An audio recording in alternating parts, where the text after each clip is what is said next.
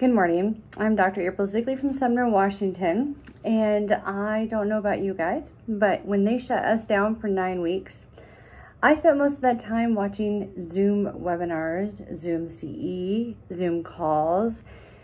I'd never heard of Zoom before all of this, and if I never had to do another Zoom again, it would still be too soon. God, that was annoying, but I learned a lot, and trying to dig through all of that information was a little bit overwhelming. But one thing that kept popping up over and over again for me was hypochlorous acid. I had never heard of hypochlorous acid before this whole thing happened, but apparently here in the US, we're the only ones who had not. So in Europe, they've been using it for years to sterilize their water lines. Medical field's been using it for a long time to clean wounds for wound care. The food industry, even here in the US, has been using it on our foods and in restaurants and even in the grocery stores. That stuff that sprays down on produce, hypochlorous acid. They irrigate eyes with it. Our bodies actually make it. Our white blood cells make it in a different parts per million than we're going to be using. And so it's all biocompatible for us, which is good. And it costs us next to nothing to make. Also amazing. What makes hypochlorous acid amazing is a couple of things. First, it cleans faster and better than the stuff we're used to. So it is better than Cavicide and Birex and all of that. So COVID is actually easy to kill. That's not the thing we're most concerned about. We're more worried about some of the really nasty things. Although right now, everybody's worried about COVID and aerosolizing it and all of that. But we can put hypochlorous acid into, let's say, a fogger or a mister and get it out everywhere in our air, and it will kill it in the air, which is really nice, versus if you were to do that with Cavicide in your air, nobody can breathe it.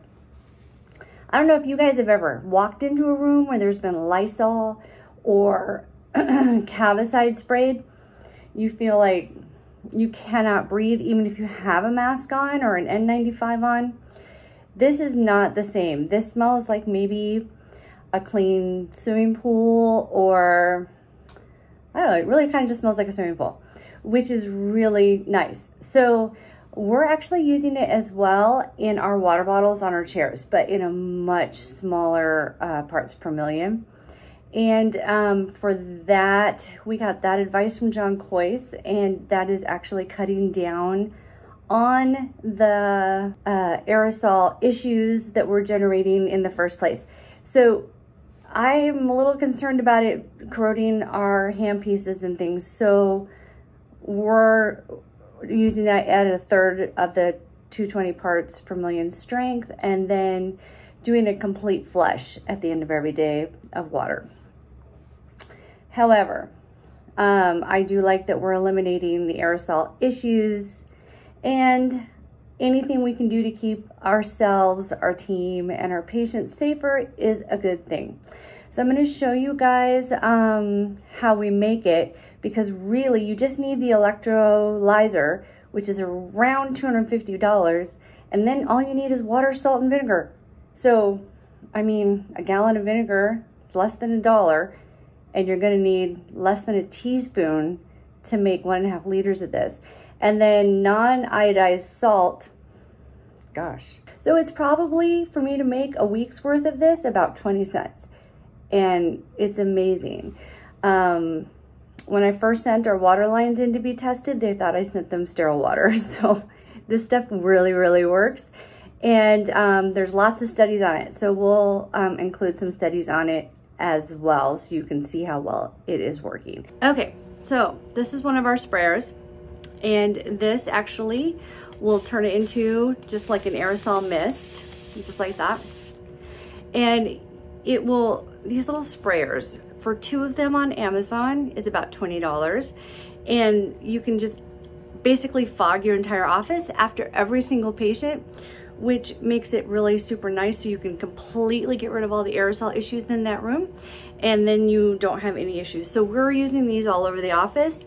We're doing our lab. After every patient, each room gets this. We do our lobby twice a day.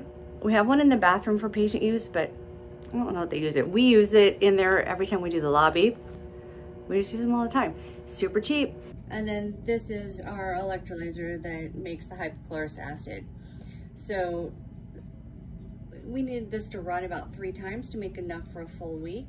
It is stable for up to 6 days, but we make it fresh every week. We're only here 3 days, but that's enough then for us to have it for the full week. If it's in the sunshine, it's probably only stable for 2 days, but we're in Washington, not that much sunshine. So really my takeaway on the hypochlorous acid is that it's cleaning faster than anything else we've got. And the reason is because it's basically similar to bleach, except it's the opposite charge that bleach is. So when we have all of these issues like the viruses and everything else, bleach would have to sit for 10 full minutes to kill them. This kills within 30 seconds. This is kind of brilliant in the fact that it does that. It's not harmful to the people. It's not harmful to our materials.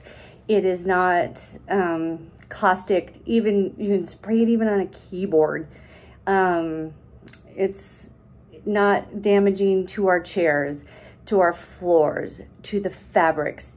It's not causing any damage to anything in our office, and you can breathe around it. So everything about it is great. I mean, you can even rinse with it and eliminate any, I don't know why they're not using this as a pre-rinse, to be honest. MIT is now doing a study on it to see if this would be a better pre-rinse.